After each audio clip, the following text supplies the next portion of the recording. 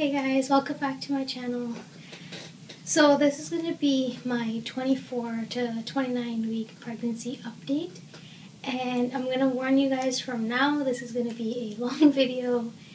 I might get a little emotional because I want to be truthful with you guys. I want to be honest and real with you guys. I don't want to pretend like I'm having this perfect pregnancy. You know, I know there's women out there who do have, and I did have a really good pregnancy with my son, but this pregnancy, a lot has changed, a lot is different, and I just want to let you guys know what's going on, why I've been missing so much, and everything like that. So, I'm just going to get started. So, as of today, I am 29 weeks and 3 days, and sorry if you see me looking to the side. I have like this whole list written out on my iPad of things that I want to get through, because I feel like they're important for me to let you guys know. So like I said, I'm 29 weeks and 3 days. My due date is May 11th. As of right now, I've gained 9 to 10 pounds.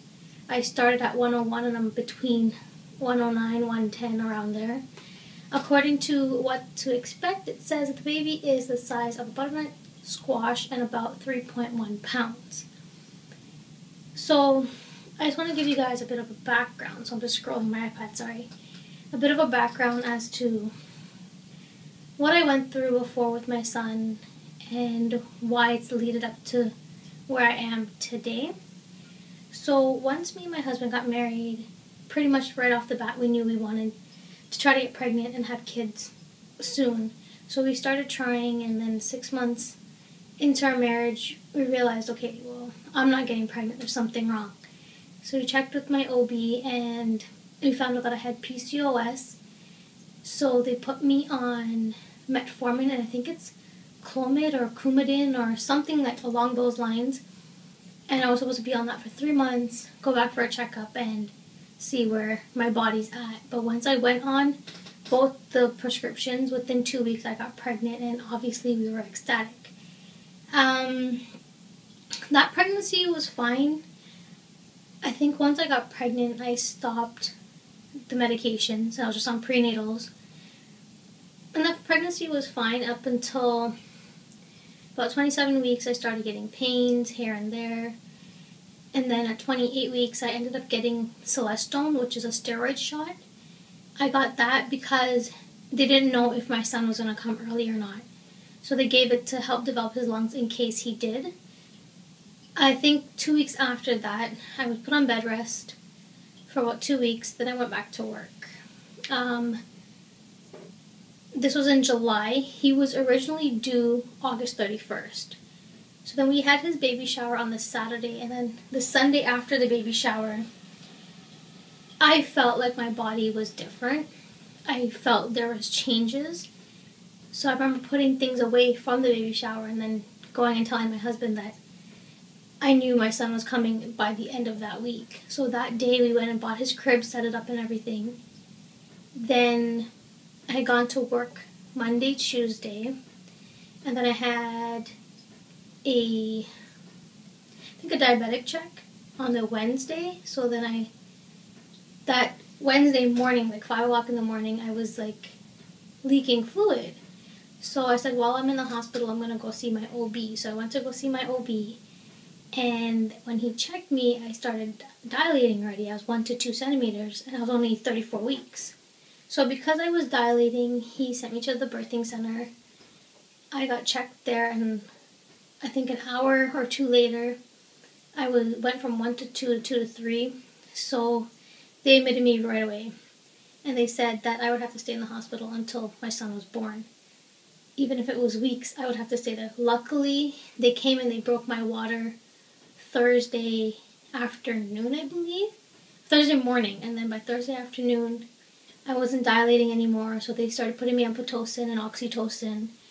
And Thursday evening, or afternoon, 4:44, I had our son. Since he was 6 weeks early, he was in the hospital for 2 weeks just to monitor him, and he had a bit of problems with, I think, swallowing, so he had to learn to suck and swallow. But 2 weeks after, he was released, and now he's a happy, healthy, active 2.5-year-old.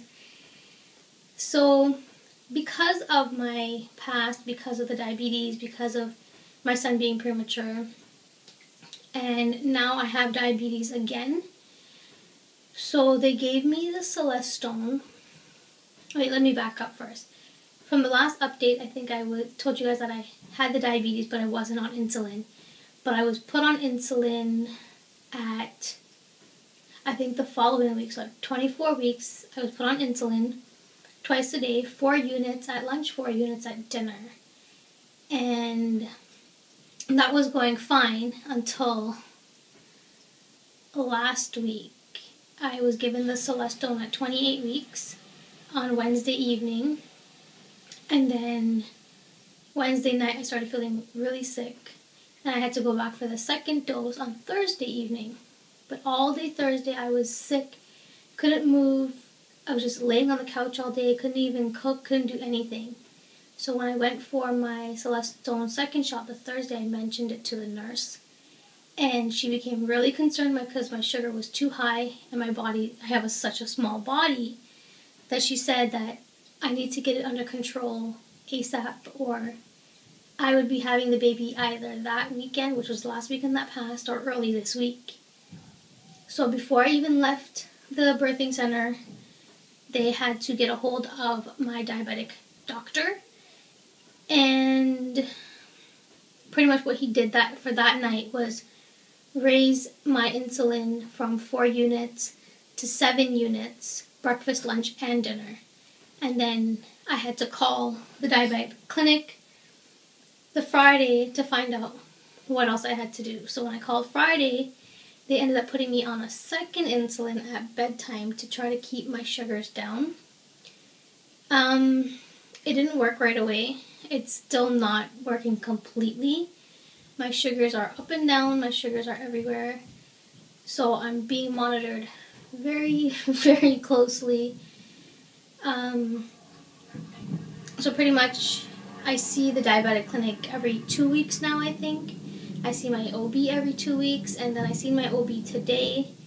And because of everything that's been going on, I need to go to the birthing center every Friday to have the baby monitored. I think it's called NST. It's like when they put the 2 blue monitors on your stomach to keep track of the baby's heartbeat and movement, to make sure everything's fine, to make sure you're not contracting and stuff like that. So pretty much I'm in the hospital every week either for 2 or 3 appointments, which sucks. It's taking a toll on my body, but there's nothing I can do.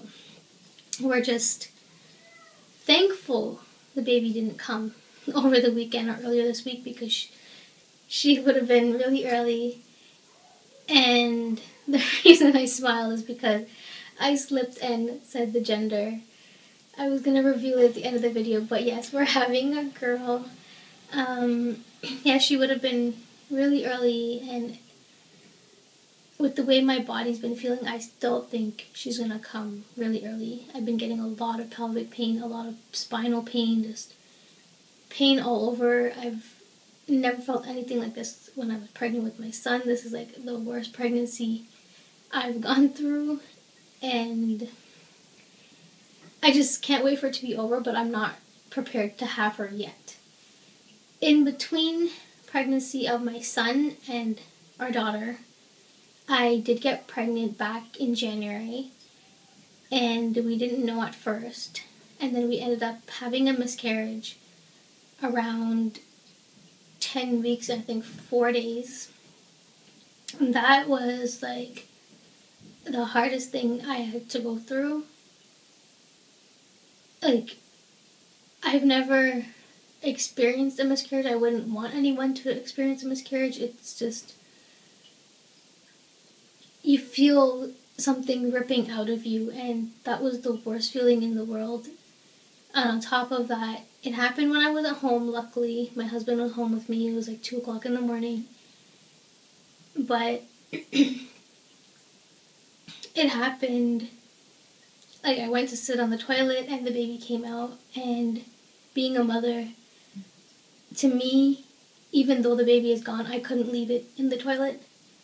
So I put gloves on, and I had little urine cups. So I took the baby out and I put it in the urine cup, and an image that will never leave me is seeing the baby all curled up in like the fetal position and seeing like the bones and just like seeing the baby. And after that, I didn't want to get pregnant until this year, but we ended up getting pregnant. We didn't know I was pregnant until I think like 12, 13 weeks.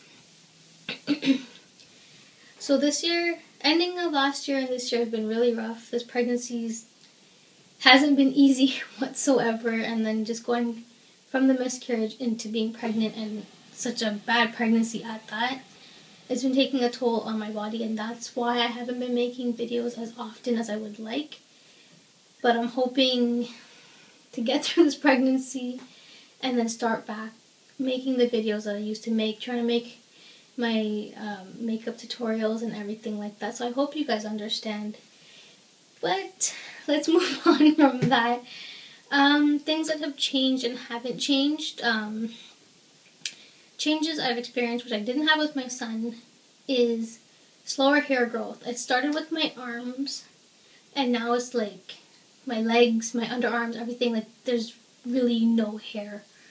And if there is, like, I don't need to shave for like maybe like a month, which I'm loving, but I know once the baby comes, that's all gone. Appetite, I was always hungry.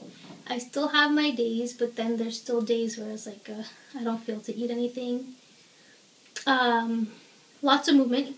She moves a lot in the morning and a lot in the evening. I was putting on weight pretty quickly at one point, but now it's kind of just like stabled off. Now it's like stabilized. It's just like, it's not going up, it's not going down, it's just there. More tired, the nausea is back, back pain's back. I actually had really bad like spinal pain the other day, so we didn't know if I was going to end up going and having contractions. We didn't know what was going on. Sleeping at night is getting very uncomfortable. Sitting is uncomfortable. So those are the things that have changed. What hasn't changed is stretch marks. I haven't gotten any new stretch marks, and I forgot to bring what it is that I've been using.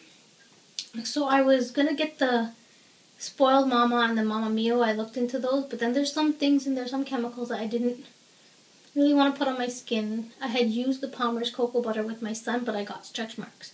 So I did some research, and I ended up making my own organic raw body butter.